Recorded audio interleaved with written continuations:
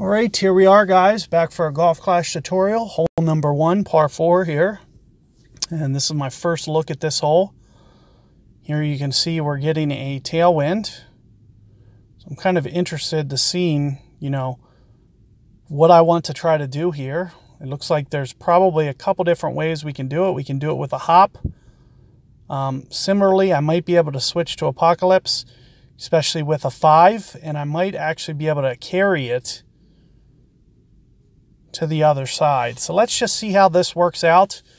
It might be advantageous to kind of play your opponent more so than anything here. So depending on how they do, and if you think they can get the eagle, it might kind of dictate what you want to do. Especially since I do have POC 5. So let's see how this looks. Looks like they're in the sand. So one of the things that I can try to do is I could potentially, go for the eagle here and try to win this thing outright. And just kind of look at kind of the best option to do that. So let me at least take a look at a berserker, see what it looks like.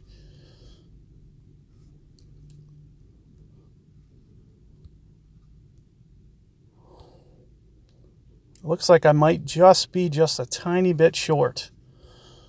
So it might make a little bit more sense to go back and do this as a hop shot here.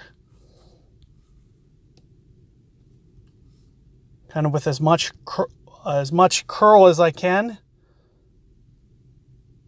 So I'm kind of thinking somewhere out towards here, about 6 rings out. Most of my power. I'm trying to get as aggressive towards the right edge as I can in order to get this up by the green.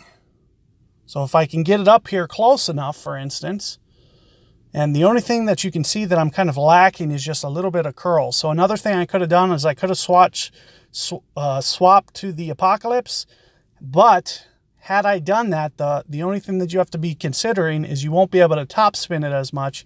So I had, a good probably 20, so I would have been basically landing about the same spot with more curl.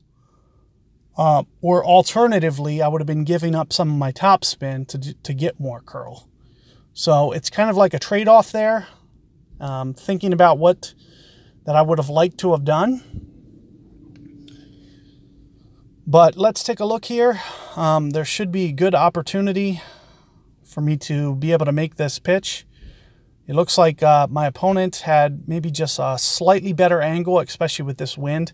Mine's going to be a little bit more of a crosswind, but I am in here relatively tight. It should be under half a club, so I would assume that I could make this a fairly good percentage of the time. So here's about half club, which I usually play about 2 per ring. Is this uphill or downhill? So 2, I'm kind of thinking 2 per ring, somewhere in that neighborhood.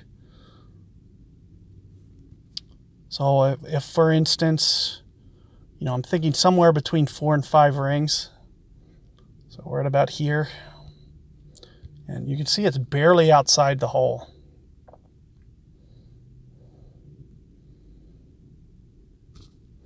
So I got my perfect.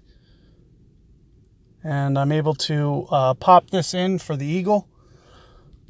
So you can see, getting up here, giving yourself a chance, definitely is what it's going to be about.